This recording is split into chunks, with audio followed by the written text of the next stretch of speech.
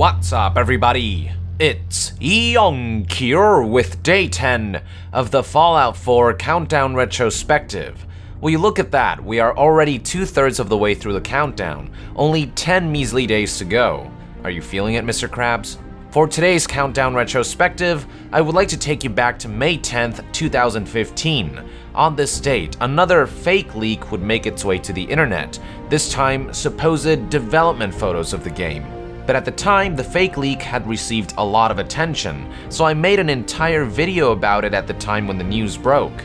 Instead of me summarizing all the information right now, allow me to show you that video so you can get an idea for what my mentality and the mentality of Fallout fans in general was at the time, which was that there is a slight possibility that the leak might be real. Check it out. With E3 2014 fast approaching, leaks of Fallout 4 are beginning to make their way to the internet. But like with any leak that comes through unofficial channels, they should be taken with a grain of salt. In a discussion section of the Fallout Wiki, a number of images were leaked allegedly showing the development of Fallout 4 through the Creation Kit Studio. This first image shows off some data files, one of them being fallout4.esm.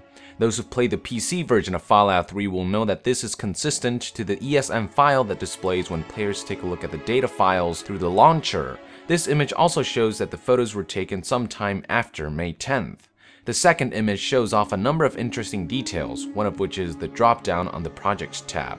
The drop-down shows a variety of options that indicate for which platforms Fallout 4 is being developed for. According to this image, Fallout 4 will be launched on PC, Xbox One, and PlayStation 4, indicating that Fallout 4 will be a next-gen exclusive.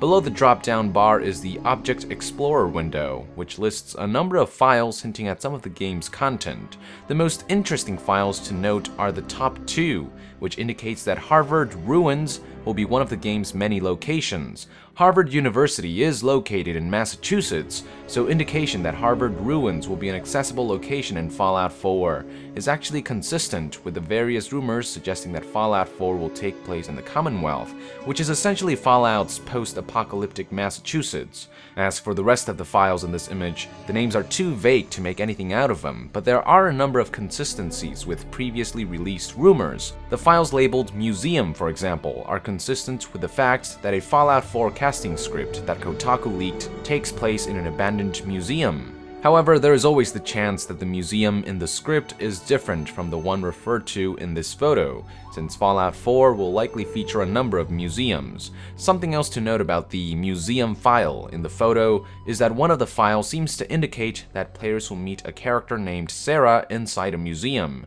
Here's a list of all the Sarahs in the Fallout lore according to the Fallout Wiki, in case anyone wants to take a swing at which Sarah this could be referring to, but I'd say it's more likely that she's a new character. Now, even more intriguing than the museum files is the file labeled Amanda Garvey. The name may not seem familiar at first, but when you cross-reference it with Kotaku's leaked script, you will realize that the name is consistent with the contents of the script. Amanda Garvey shares the same last name as Preston Garvey, the latter who, according to the script, is part of the Commonwealth Minutemen. This consistency means that either Kotaku's script and these leaked photos are both real, or the individual who fabricated these photos used the Garvey name from Kotaku's leak and made up the name Amanda Garvey to make these photos seem all the more legitimate. It's hard to say. Moving on, let's take a look at the third photo, which shows the About window of this version of the Creation Kit Studio. At the very top, we can see that the program is labeled Creation Kit Studio Fallout Edition. As for the rest of the image, it's pretty self-explanatory.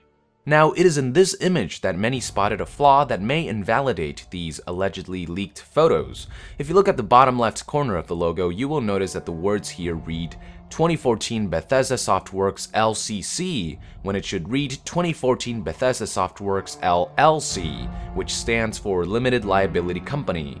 Some say that this is an unacceptable rookie mistake that a big company like Bethesda would never make, while others say that small typos like these are no big deal since the program is meant for internal use. Furthermore, the individual who leaked these images posted that this typo is on the bug list for the next update of the Creation Kit Studio. I honestly can't tell if the LCC typo is really that big of a deal. If you think you can shed some more light on this matter, be sure to let our nation know in the comments below. Something else that people pointed out against the validity of these images is the fact that Xbox One is abbreviated as Xbone, which is a name that Microsoft is not too fond of.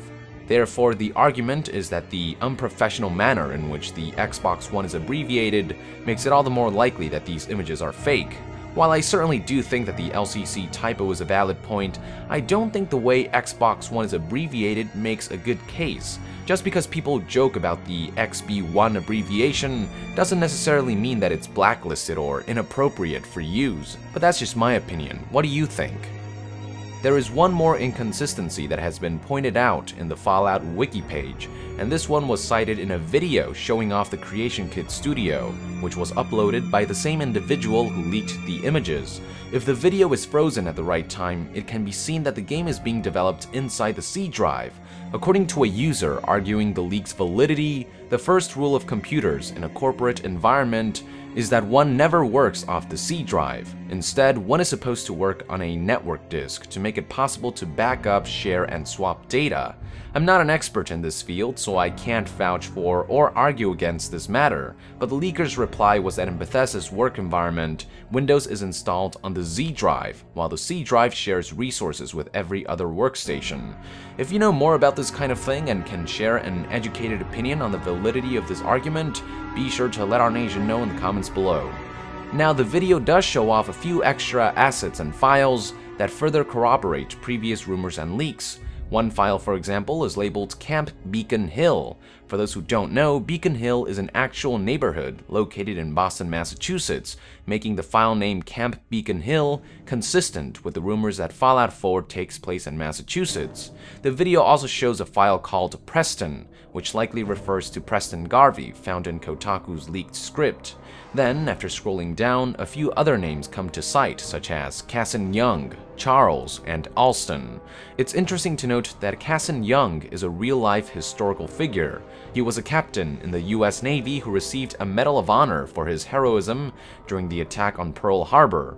The most likely scenario seems to be that a new character will share the same name as the historical figure, since the man died on November 13th, 1942. The rest of the list doesn't really say much about the game. The files labeled Weather Thunder is likely hinting at some kind of dynamic weather system, and the file named Raiders Camp is likely hinting to the return of Raiders. If you happen to spot anything that I haven't noticed yet that hints at possible Fallout 4 features, be sure to let our nation know in the comments below. So there you have it, ladies and gentlemen, everything you need to know about the leaked images and video of Fallout 4's supposed development via the Creation Kit studio. If I were you, I would take all this with a grain of salt. If you recall, website Survivor 2299 showed just how far some people are willing to go to hoax others, so stay on guard. So there you have it, folks, everything you need to know about this fake leak. If I recall, after the news broke, the hype for this died down pretty quickly. After the Survivor 2299 fiasco, I think people became much more conscious and aware about what rumors to believe and what rumors not to believe. Compared to the Survivor 2299, these fake development photos were nothing. The biggest giveaways were definitely the LCC typo, a rookie mistake, and the fact that the game was being developed in the C drive, which apparently never happens in a game development environment. Also, look at the images and video. Those are the kinds of angles and image quality you get when a leak is fake. And the images and footage don't even show in-game assets, only words in a familiar game engine that corresponds with information that we already knew at this point, along with stuff that could easily be made up. So once again, the hearts of Fallout fans were shattered, although at this point we had sort of gotten used to it. But the good news was that we would only have to wait a little over a year before the game would finally be announced. We just didn't know it at the time. With that, I would like to end Day 10 of the Fallout 4 Countdown Retrospective. Thank you for tuning in. Let us know in the comments below what you thought about the alleged leaked development photos at the time. And to be further updated on Fallout 4, stay tuned right here on Young Yeah. I'll see you guys next time. Young out.